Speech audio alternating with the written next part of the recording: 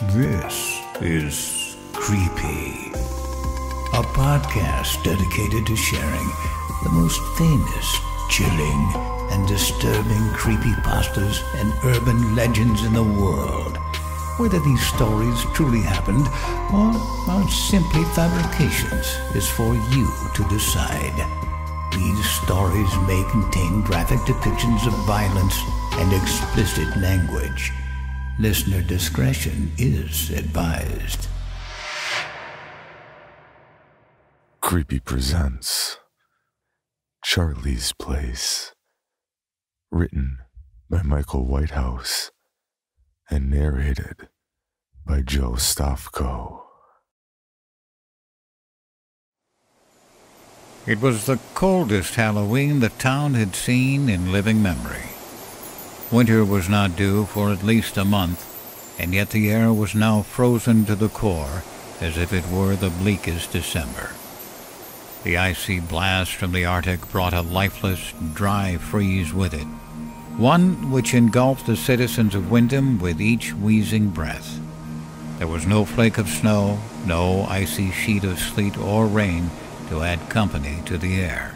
The town was unseasonably dry, and in that biting weather there was a sense that something malevolent was on the horizon, just out of sight. It was nothing like the Halloweens of my childhood before the war, before the relentless drive of the communication revolution, before the world stopped talking to itself face to face. The town had shape-shifted into something else since those days. People locked their doors for fear that they might rob each other in the night. They did not talk the way they had done in the past. Community was shriveling up like a salted slug. Even the kids had changed. There was no respect given, at least that I could see. Sure, there were nice ones. The ones who would smile at me as I passed with my walking stick in hand. But then there were those like the Brugger boys, 3 brothers who did not respect anyone or anything. The oldest of them, Darrell, he was the leader. He would push everyone to the limit. Bricks through windows, cars vandalized, people frightened to walk on the same pavement as them. The Brugger boys were smart, too, so there was nothing the local police could do about their behavior. No proof found of their misdeeds, so no punishment meted out. But when bad things happened, everyone knew they were to blame. I did my best to avoid them, but I had felt their stares just the day before and sensed they were plotting something. It was the afternoon, and a thick blanket of clouds darkened the world beneath. The streets of Windham were gray, darker than they should have been.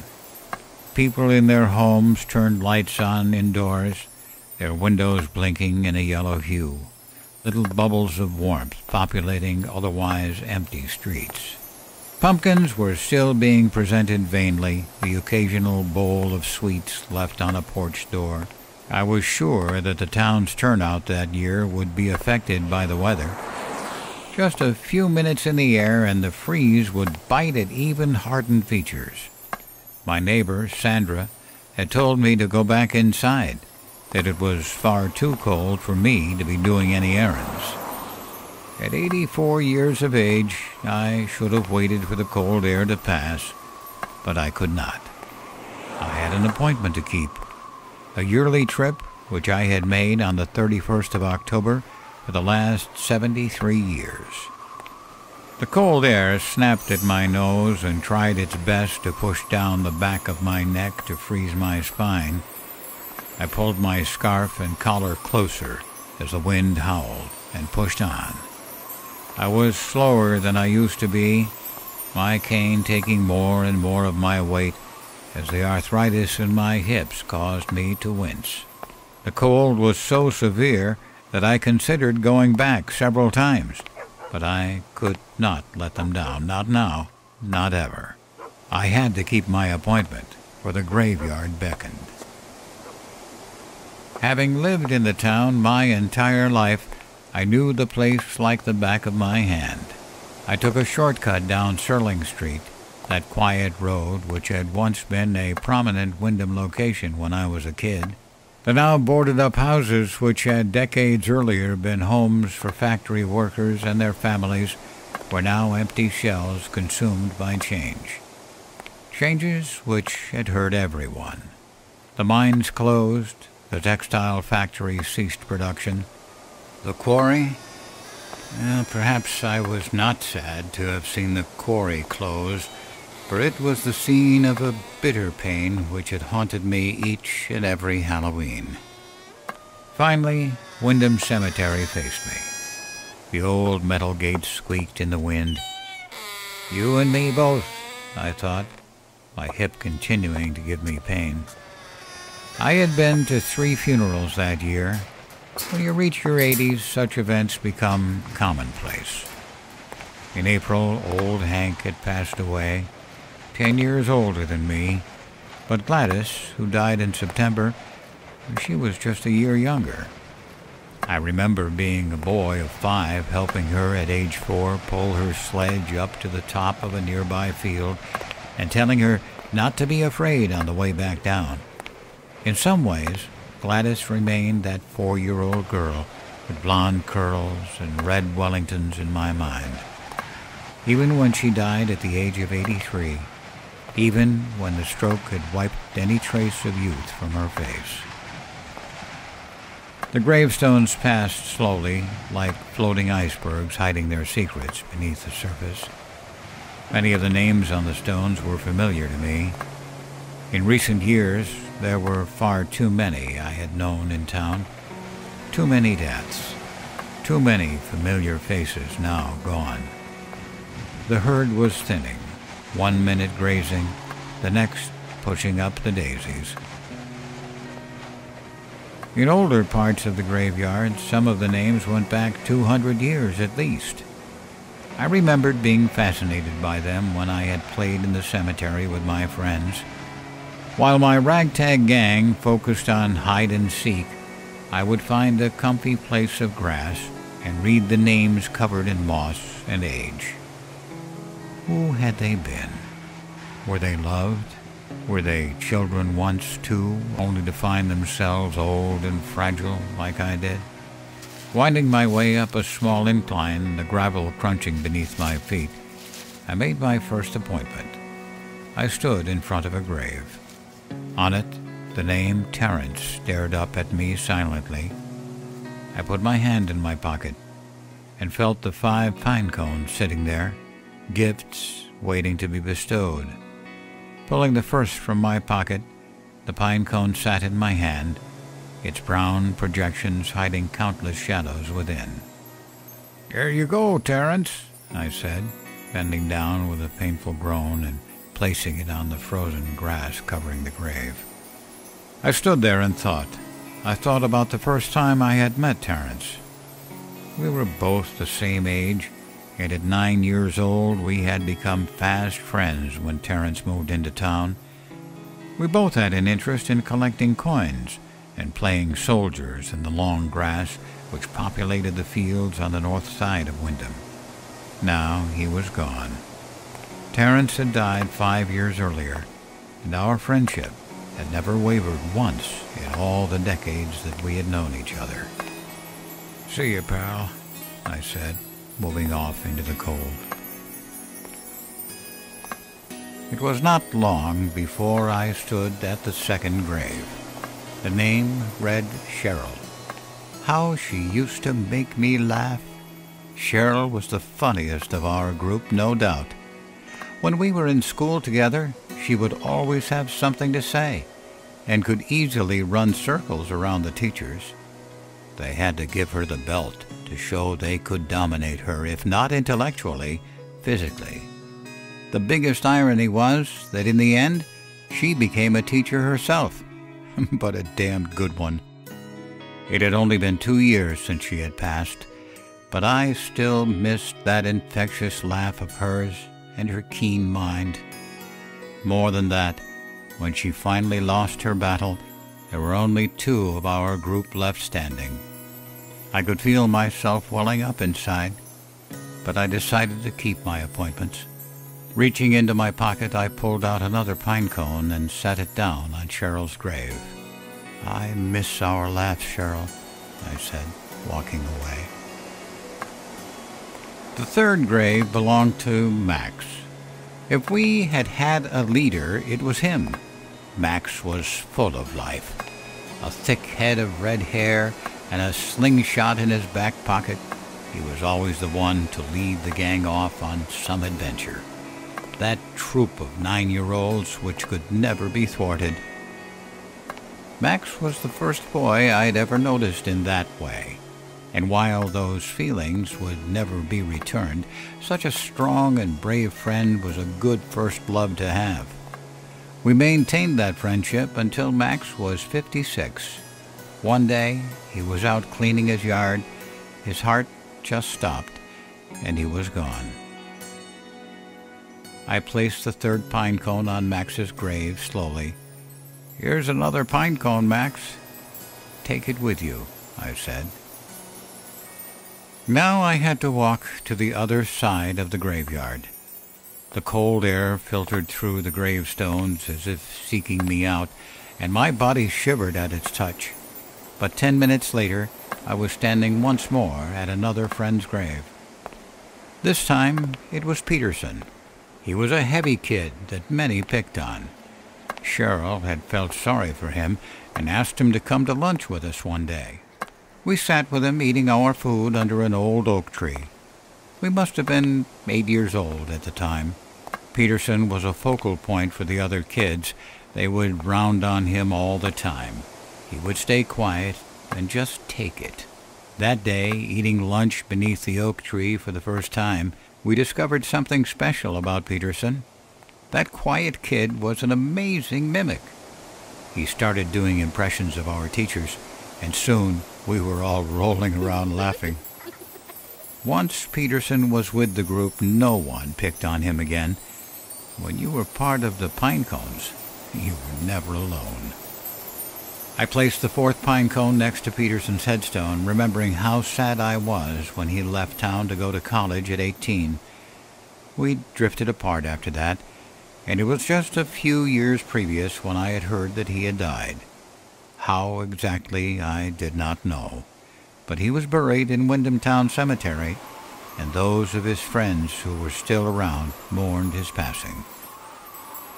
"I miss your impressions, Peterson," I said. This was going to be the most painful part. I had known that for some time, but I had to make the trip.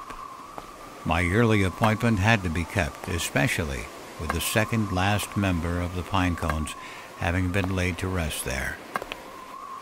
After a few minutes of walking head-on into the icy air, which now blew stronger than before, as if trying to persuade me to turn back, I came to a gravestone. It was gray, shiny, and on it was the name of my friend Sammy. He had died just 2 months earlier, leaving me alone. I was the last of the old gang. Sammy loved drawing and had made a name for himself as a local artist. I still had several of his sketches hanging up on the walls of my house. Sammy was a dreamer, and he always saw good times up ahead. It seemed to make sense that he would be the last to go, other than me. Sammy always looked to the future, and now there was no future at all, except my own plot, which sat somewhere on the eastern slope of the cemetery, waiting for me, just like the other plots had waited for my friends, waiting to gobble me up. "I still have your drawing, Sammy. Take care," I said, placing the pine cone on the ground, my hand shaking from the cold and grief. Then, in a forgotten part of the cemetery, which was rarely tended to, I came to the last gravestone, overgrown and all but abandoned from care. It was no surprise to me, as those buried there had died many decades ago, and most of their relatives were probably gone too, or too frail to make the trip up the hill.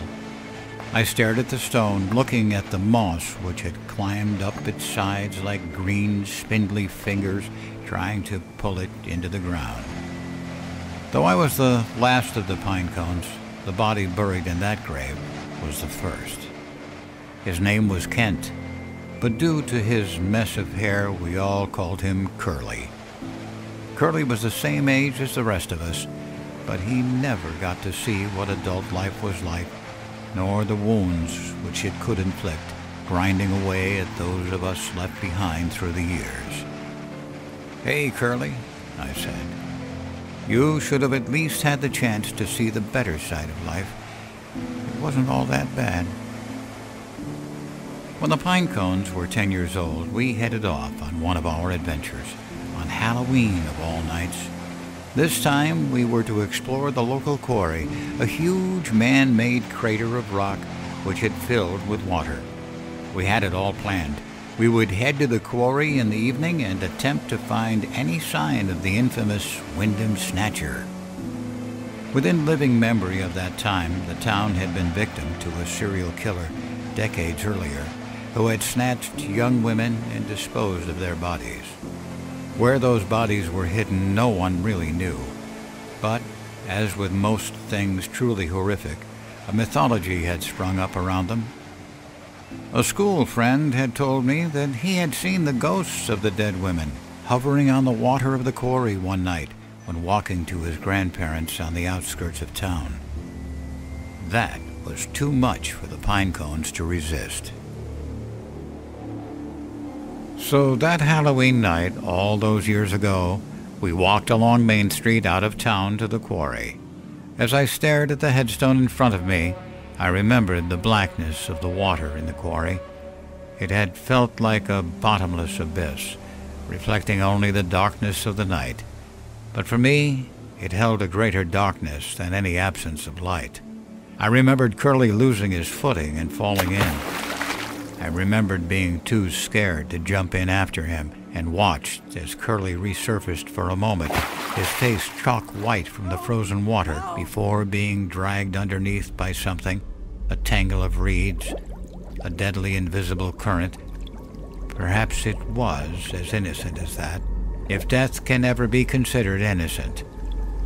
In my dreams, Curly was pulled down by the withered hand and arm of the Snatcher himself, though none of the other pine cones ever spoke of such a thing. After an extensive search, Curly's body was found a few weeks later, bloated as it decomposed, floating on the water after rising up from the blackness beneath. Leaning down to the gravestone, I placed the final pine cone on Curly's grave. "I'm sorry, Curly. I should have at least tried." The sound of something moving in the cemetery then caught my attention. Turning, I thought I saw someone crouching behind one of the stones. Looking around at the great silence of death before me, the gravestones remained quiet, but I was unnerved at the presence of creeping shadows scuttling around the hillside, and so I made my way out of the cemetery. As the sound of my cane on the gravel path fought to be heard against the icy wind, I was certain that I heard the scampering of feet nearby. Then a chill ran through me which was worse than any cold. Breathing a sigh of relief as I reached the gates, I turned back to look once more at the place which held so many of my friends. I was certain that I saw an indistinct figure still crouching, moving between the headstones towards where I stood. That was enough for me. I walked home in the freezing cold faster than I had done for many years, but never once felt that I was alone. That night, after warming myself by a radiator at home, I took part in my second Halloween tradition. I loved leaving out sweets for the local kids. I knew how special that night was to the young, for it had been that way for me once. There were terrible times ahead for all those kids, in my eyes at least. Life could be wonderful, but it would be tough. People and things they loved would wither and disappear piece by piece. But while the children were young, was it not good to have that feeling of magic? A feeling of wonder, forgetting the nightmares which lurked in the shadows? Oh, I thought so, and that was why I had always tried to make Halloween special for anyone who came to the door of my house. The frozen weather was an omen of something. I could feel it. Like the world was prepared to quash that wonder and to rid the town of its happier times. And so I carved more pumpkins than I had ever done in defiance. Bright glowing faces, cartoon characters, moonlit scenes, all shining out from my large porch where treats were to be had. I hung up a sign which read, "Welcome all," and I meant it. Streams of youngsters and their parents visited Old Charlie, as they like to call me, and I was happy to see so many, surprised, in fact, that they had turned up despite the cold. The families who knew me most warmed themselves in my kitchen with some hot chocolate to fight the cold. Others simply helped themselves to the large bowls of sweets and treats laid out at my door. One group in particular made me think of my own troop of friends.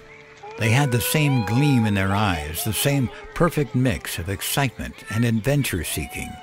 When they left, I felt exhausted, and by 10 p.m. it seemed that the last of the children had been and gone. And so I fixed myself a large dram of whiskey and sat at my kitchen table.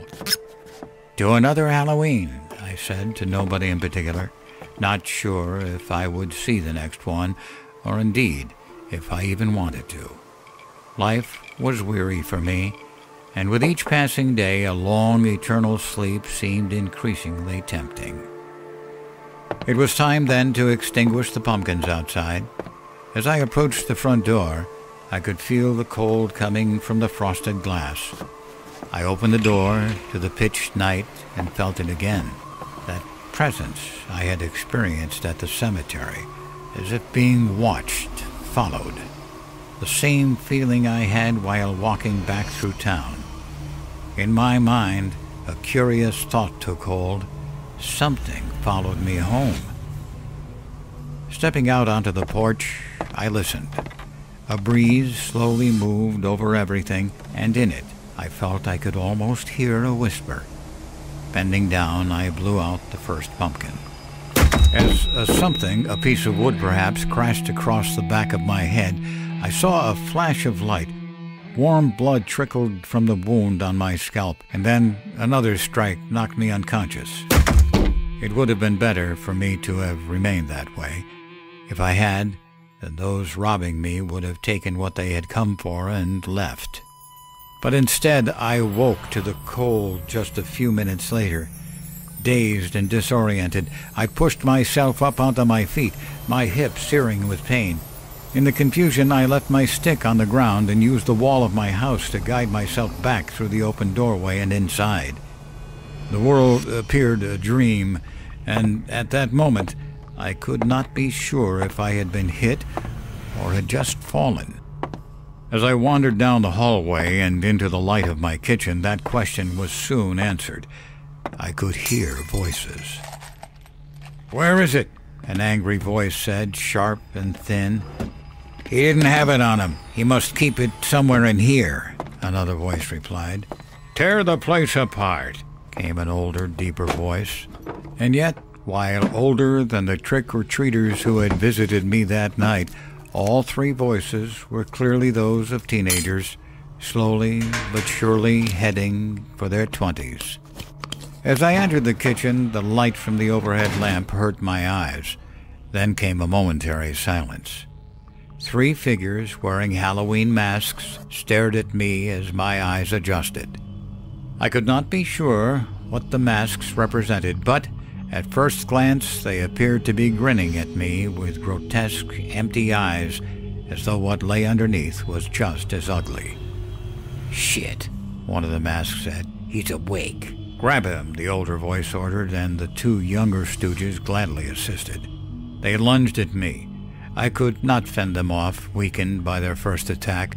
They grabbed me by the arms, their fingers pushing down deep into the skin, and sat me on one of 6 kitchen chairs which always lay empty. "Right, Charlie. Where's that old gold watch you're always hanging off your waistcoat?" the older voice said, muffled by plastic and a cheap rubber smile. I knew the watch he was referring to, but I would be damned if I was going to give it to them. That was a present from my nephew, and I would have rather died than part with it. Get out of my house, I shouted, though my voice was still weak. A fist then struck me on the chin, and for a moment I almost lost consciousness. The taste of blood kept me lucid, but a fear now quivered through my body. A flick of metal caught the kitchen light, gleaming sharp and deadly. Hovering a knife above my face, the grinning mask continued, I'll cut you, old man. Your face first, then your stomach, then your throat. Just do as he asks, Charlie. Give him the watch and we'll leave. Nothing will happen to you. One of the two younger masks was clearly shocked that I had woken and that their plan was not going as intended. The knife hovered still, and then the masked figure prodded the end slowly into my cheek, about 1/4 of an inch deep, enough to draw blood and touch the muscle underneath. I let out a cry of pain, shaking nervously. Then the game changed. I let something slip, something which put my life in mortal danger. The second I had seen the 3 masked figures in my kitchen, I had known. It was obvious. Damned Brugger boys, I said under my breath. What did you just say? The older voice shouted, clearly angered. Oh shit, he knows, one of the younger masks said, stepping back, his voice betraying his shock. What the fuck do we do now? The third mask asked, standing in the doorway behind the other two. It's okay, he's not seen our face, the youngest mask said. At that, the oldest of the 3, and the wielder of the knife, pulled the mask from his face, revealing his identity, grinning as widely as the mask which had covered his face. Daryl, why did you do that, you idiot? Now Charlie can point us out to the police, one of the younger masks yelled. Daryl smiled. He was the oldest by 2 years and the most twisted. He knows already. You're going in the ground, old man, unless you tell us where the watch is, and hand over any money you have stashed around here as well. You're getting nothing, little boy, I said in defiance. Daryl did not waste any time. He took the tip of his knife and slashed it across my thigh. I gasped. Then Daryl leaned in so close to me I could feel his breath. You know about trick or treat, Charlie? They have that in your day? I was in tears of pain as the blood trickled from my leg. I used to, but we never heard anyone like you brats. Daryl pushed his sweaty nose against my cheek. Never mind that shit. I'm the trick or the treat. You give me what I want, you get the treat of living. You don't? Well, then I'll play a little trick of my own. Taking a deep, staggered breath, I turned my head and stared Daryl Brugger straight in the eyes. You do what you have to, son.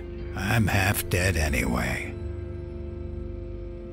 One of the younger brothers then got involved. He placed his hand on Daryl's shoulder and pleaded with him to leave me alone, pointing out that they would end up in prison now no matter what happened. We should just split, skip town. This place has nothing for us anyway. Daryl turned to his brother, grabbed him by the scruff of his neck. Wyndham is my home. I'm not going anywhere, especially not because this old coffin dodger is too stubborn to just give us what we want. It was then that I started to laugh through tears of pain. This only enraged Daryl further. What's so funny, you old bastard? I was just thinking, I said, my voice growing a bit stronger. We have more in common than you think, Daryl. This is my home, too, and I'm not giving it up either. One of us needs to go. Daryl straightened up.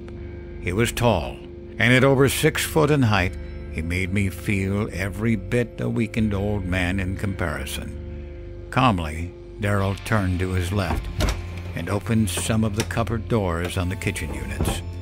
When he reached under the sink, he giggled to himself at what he had found.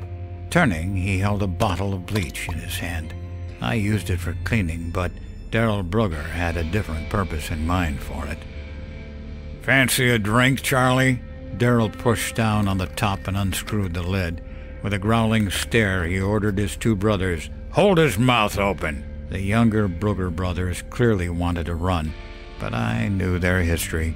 Darrell had practically raised them himself because their alcoholic father was too drunk half the time and too violent the rest. They obeyed the authority of their older sibling, placing their fingers around my mouth as I struggled in the chair. Holding my head back so my mouth faced upward, I could feel my 84-year-old heart pounding in my chest. Then a sharp muscle spasm at the rear of my neck came as they forced my head even further back, far more than it was ever meant to go. After that, Darrell stepped forward and hovered the bottle of bleach over my gaping mouth. "Don't do it, Darrell," whispered one of the brothers unconvincingly. "Stan's right," said the other brother, his voice hesitant. "You're not really going to do it, are you, Darrell?" But Darrell Brugger's destiny had led to that point. Each time he bullied, each time he stole, each time he had stomped on someone's face in the neighborhood because he did not like the way they looked. It was a pattern of escalation, and now Darrell Brugger was about to cross the line from petty criminal to murderer. And he clearly enjoyed the spectacle of it all. Darrell knew fine well what bleach would do to a person's insides. After all, the town had heard the rumors that he had boasted about killing his pet cat with bleach because it scratched him once. Only once, but that was enough of a trespass for the oldest Brugger boy. The rumor was that Darrell had dazed the thing with a kick and then held it down by the neck with his foot as he poured bleach into its eyes and mouth. The chemical burned the animal, eating away at its eyes and insides. It was a painful death. Just the type of death I deserved for keeping my gold watch hidden, in Darrell's morally twisted world at least. Darrell poured a couple of drops into my mouth, laughing as I squirmed. It seemed more enjoyable to him that way, to start off slow. The liquid burned my tongue on contact, and I tried to writhe in pain, but the two younger Brugger brothers held me down tightly. I refused to swallow the drops of bleach, and so Darrell grabbed my throat to make me. He wrapped his hands tightly around my neck and began to squeeze. "Swallow it, you old fuck!" As Darrell then squeezed my nose with his other hand to try to force me to inhale the droplets of bleach, he was so consumed by his murderous efforts that he had not noticed that his younger brother Stan had stepped back and was staring through the open doorway of the kitchen into the darkened hallway. "There's someone else in the house," Stan said, sounding frightened. I closed my eyes for a moment, and as I prepared to swallow the burning bleach in order to take a breath, Darrell's grip suddenly relinquished. A horrid gasping sound then came, and as I opened my eyes, all I saw in front of me was an empty kitchen. The Brugger boys were no longer standing there, nor were they holding me down. I spat out the bleach as my mouth burned and moved over to the kitchen sink, rinsing out my mouth with water. As I did so, I heard a muffled sound from nearby, like a voice smothered by an unseen hand. I turned to look into the darkened hallway, and what I saw chilled me to the bone. 6 pinpoints of light. They were the eyes of the Brugger boys, reflecting the light from the kitchen. But a dark shadow had descended upon them, and I could not make out the outline of their bodies. They were one pitch-black mass, as though the night had been made real and had blackened them, binding them together. It was then that the two younger Brugger boys were released from the night's grasp and collapsed on the floor before running for dear life, first opening the front door and then escaping out into the nocturnal shadows of Halloween, screaming for help. But Darrell Brugger had a different fate in store for him, for the darkness would not relent. It held him within its whispering grasp, and from Darrell's mouth I heard a whimper of, "Help me, Charlie, please." Something then rushed through the house and down the hallway. It sounded to me like the scamper of children's feet. The noise increased in ferocity until the footsteps combined into a monstrous torrent. I watched as the 2 pinpoints of Darrell Brugger's eyes moved off through the door, accompanied by cries and screams as they moved, before being pulled outside, dragged off by a sea of shadowed hands into the frozen Halloween night. I pulled myself to the front door, where I found a solitary pine cone left for me on my doorstep. I held it carefully in my shaking hands, and then embraced it as I looked out to the night. Wyndham lay silent. The place I had spent all my days, and would spend a good few more, but as the silence of my life felt deafening, I strained to a new noise. What sounded like the voice of children running through the streets, indistinct and distant, familiar and comforting, like a welcome, recurring dream of childhood. And they said my name.